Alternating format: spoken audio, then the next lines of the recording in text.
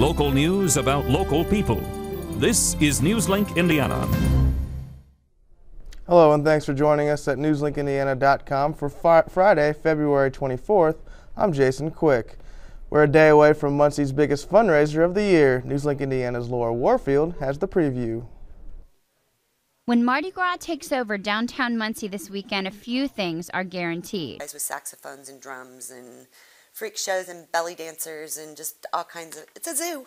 Ticket sales are up and local businesses are getting ready for tomorrow night's festivities, selling beads and preparing to bring the spirit of New Orleans to Muncie. A lot of them like to wait till they find out what the weather's going to be like for it, but then they start hitting us right around 2 to 3 days before, so yeah, it gets a little crazy. But the festival that drew 11,000 participants last year is gaining national attention. A local church and 85 community members say they'll protest the event, which they claim brings nudity and drunkenness to the city. Event planners seem to welcome that attention. Muncie Gras and being down here for the party that one night, you really can make that any kind of experience that you want. Now, if you still need tickets, they're available at locations around Muncie, like Priscilla's across the street or here at Party Wizards. And while you're here, you might want to pick up an outfit. And if you're 21, event planners say it's a night you can't miss. If you are 21, it's worth the experience to say that you were at Muncie Mardi Gras. It's on national news. You'll get to go, I was there. And for thousands of people, that will likely be reason enough. In Muncie, Laura Warfield, Newslink, Indiana. The celebration begins at 6 on Walnut Street and runs until 3 in the morning. A downtown Marion building may soon be demolished. The city had plans to tear down a vacant building at Washington and 3rd Street. The owners promised to renovate and have 10 days to show improvement on the exterior. The owners would then have 6 months for the interior. Just want something done. It's a nuisance. It's an eyesore. It's something that's been there for many, many years. The renovation will cost an estimated $300,000. Yorktown officials say residents of Westbrook and Cammack had plenty of notice on their annexation into the town, but Muncie's mayor says there was an absence of detail on Yorktown's part. A Yorktown councilman says the town provided the details and that anyone caught off guard did not inform themselves. Cammack resident Tracy Conway is neutral on the issue because the town is already in the Yorktown School District. Paying taxes for a Muncie residents and not having the benefits of being a Muncie resident because we're rural, maybe, if I had to decide one way or the other, Yorktown would be a better way to go. Conway says most Muncie residents already considered the annexed area part of Yorktown. A local country store is blossoming into daily therapy for the owners. Newslink Indiana's Melissa Delahanty tells you how. Imported roses and candles at the heart of a small country store, helping two Gaston florists live their dream in a time of recovery. Well, this will give me something to do when I feel like it, due to my disability. Surviving a tragic car accident, Broyles decided to open the Country Apple with the help of her cousin, Rob Jordan. Recently diagnosed with cancer, Jordan sees this opportunity as a good distraction and a way to practice his talents. I needed therapy, something to keep my mind working. They say that, if you sit down, you'll just wither away. And the doctors told me I had to get up and do something instead of, sitting there and just thinking about dwelling on what your problems are. Pushing the business forward, the owners are pairing with Rio Roses, a worldwide flower distributor. Importing flowers from all over the world, the Country Apple has roses like this one, out of water for a month and a half and barely withering. Neither withering in flower nor in spirit, Broyles and Jordan have new additions to attract their customers. We're just trying to take and expand, and we're putting up new train systems in here at this moment to try to have another reason for people to come out and visit us. In Gaston, Melissa Delahanty, Newslink, Indiana. Marsh Supermarkets' new direction will focus on fresh. The Indianapolis Star reports this plan could include smaller stores and perishable goods like bakery, meat, and produce. The company currently owns Marsh, Low Bills, and Village Pantry stores. The company hopes the new plan will allow it to compare with larger stores like Walmart and Target.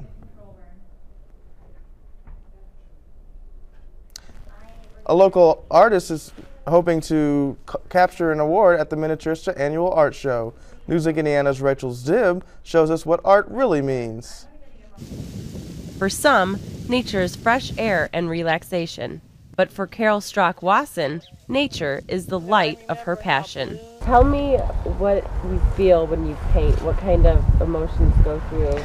Well, first of all, when I'm attracted to paint a subject, I like the light. So my goal when I'm painting is to capture the light. Wasson's been painting for 20 years. Her husband is also an artist. Yes, he is more of a designer with the landscape, and I paint the landscape. So we make a pretty good team. Although Carol's artwork is found all over Indiana, one of her favorites, the Peony Fields, is featured here tonight at the Minnetrista Annual Art Show. Carol's biggest achievements include an award at the Arts for the Parks and hanging a painting in the Indiana State Museum. Part of the fun of plein air painting is you're outside, you're seeing things that you wouldn't normally see in photographs. You're able to pick up colors and things that you don't normally see. So that's the fun of outdoor painting. For Wasson, a picture is worth 1,001 words. In Union City, Rachel Zibb, Newslink, Indiana. Carol's biggest achievements include an award at the Arts for the Parks and hanging a painting in the Indiana State Museum. And now Aaron Walker joins us now with a look at the forecast. And Aaron, we've had a couple nice days in a row. We got Muncie Gras this weekend. What can we expect from the weather? Well, it's going to be pretty cool for Muncie Gras. We have had some beautiful sunny skies the last few days, and that will continue, but that's also going to allow it to get just a little bit colder at night, which is what we're going to see for Muncie Gras. We're taking a look at this weekend. It is going to get colder. We've seen a roller coaster temperature pattern, and that will continue. We're looking at a bit of a work week warm-up, however, a return to possibly 50 degrees, and you're not going to believe that after some of the lows we're going to expect this weekend. But once again, by next weekend, it's going to cool off again, and the big question is how cold it's going to be. But for tonight, 34 degrees for your low. It's pretty mild, and that's helped in part by those winds out of the southwest at 13 to 16 miles an hour. There will be some wind to speak of, and you'll notice that tomorrow, 35, not warming up too much throughout the day. 37 by noon, and by 7 p.m., 30 degrees, and it's going to drop quite quickly. Now, these sunny skies, they're helped in part by this high pressure that's out in the upper Great Plains. It's going to move through our area, kind of stick around Saturday. Now you can see we're picking up a little bit of showers overnight tonight. We're not expecting anything too much. Could be pretty scattered if we see anything at all. High pressure continuing throughout the early morning hours on Sunday, and that will continue for at least the next few days through the early part of the work week. However, high temperatures around the area, 38 in Marion and in Hartford City, 40 in Anderson, 41 in Richmond. They're the warm spot on the map. Cooling off tomorrow night quite quickly, 60 degrees for your low, 60 in Hartford City.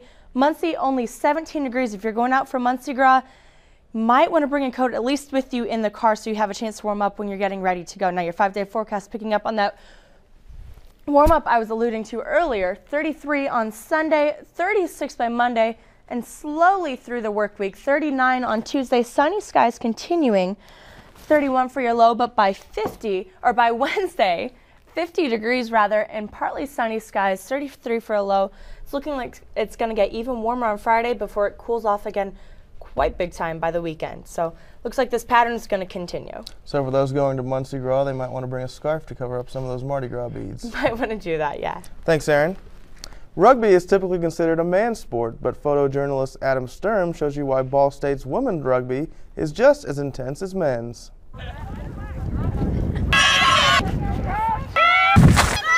It's very cold and very wet.